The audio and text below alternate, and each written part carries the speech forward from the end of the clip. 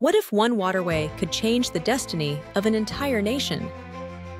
In the early 19th century, visionaries set out to connect the Atlantic Ocean with the Great Lakes, carving a path through 363 miles of rugged wilderness. The result was the Erie Canal, an engineering marvel that would revolutionize commerce and settlement in America.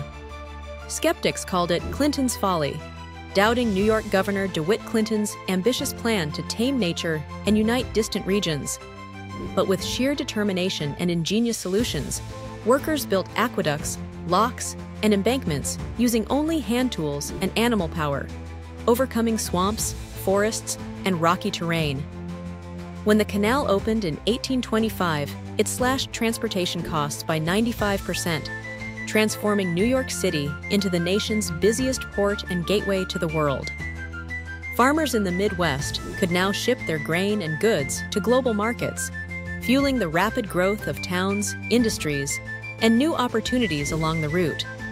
The Erie Canal didn't just move goods, it moved people, ideas, and dreams, helping shape the American frontier and economy in profound ways.